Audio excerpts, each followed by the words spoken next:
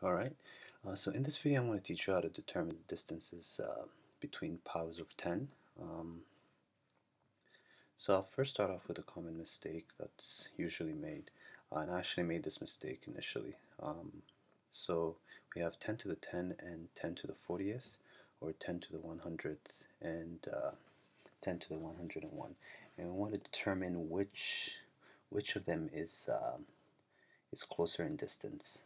So either 10 to the 10 or 10 to the 40 or 10 to the 100 and 10 to the 101. So what I'll do, I'll start off with an actual a simpler example to just show the common mistake, and then we'll go on with the actual problem. So let's start off with 10 to the second and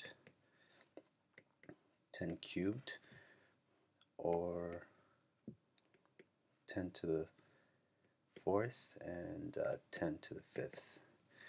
So the common mistake is to subtract the powers. So you say 10 to the third minus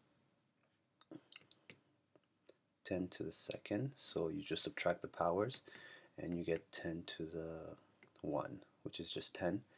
And then for the other one, it's 10 to the fifth minus 4, and you still get the same thing, 10.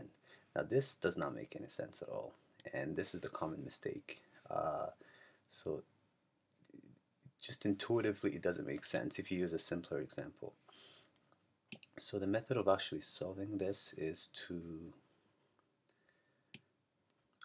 so actually just before I go to that, let me just show why this is wrong. So we know that 10 to the second is 100, and we know that 10 cubed is 1,000.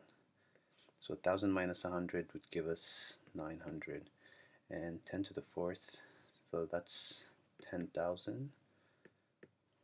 10 to the fifth is 100,000. So 100,000 minus 10,000, that's going to give us 90,000. So obviously there's a larger gap for 10 to the fourth and 10 to the fifth than 10 to the second, 10 cubed. So the method of solving this is this. So you want to factor out the common factors. So let's start off with 10 to the second, 10 cubed.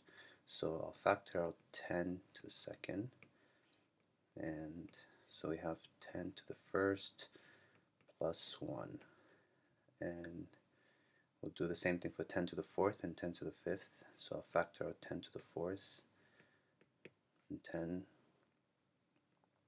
minus 1. So sorry, I apologize, this should be a minus 1. So the way to determine this is to look at the factor that you pulled out. So 10 to the second, 10 to the fourth. So clearly the 10 to the fourth is shows that there's a larger gap between 10 to the 100th, sorry, 10 to the fourth and 10 to the fifth. So this tells us which number has a larger distance in between. So let's do the same method for the initial problem.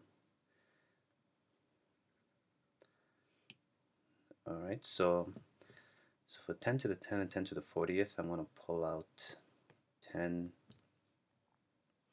to the 10th, and we have 10 to the 30th minus 1, and 10 to the 100th,